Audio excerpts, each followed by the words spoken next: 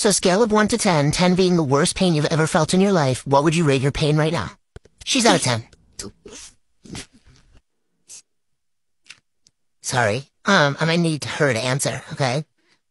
So scale of 1 to 10, what would you rate your pain? I'd say it's like I said she's out of 10. I really appreciate you trying to advocate for your daughter, but it is her pain and I need her to answer. I'm her mom. We have a connection. When she's in pain, I can feel it too. Oh, I'm sure you can. But right now, she is my patient and she's the one being treated, so I need to know what she says her pain is, okay? So what is your pain on a scale of 1 to 10?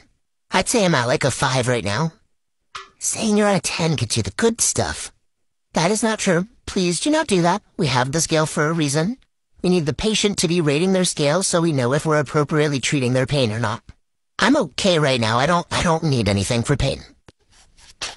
Okay, you let me know when your pain gets up there and you want something for it, okay?